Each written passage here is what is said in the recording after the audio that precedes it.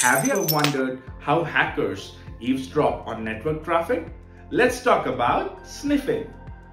Sniffing is the process of intercepting and analyzing network traffic.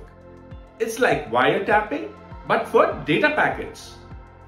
Hackers use sniffing to capture sensitive information like passwords, emails, and credit card information.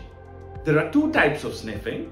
Number one, passive sniffing, monitoring traffic on unencrypted networks. Number two, active sniffing, using techniques like ARP spoofing to intercept data on switched networks. Let's look at a real-life scenario.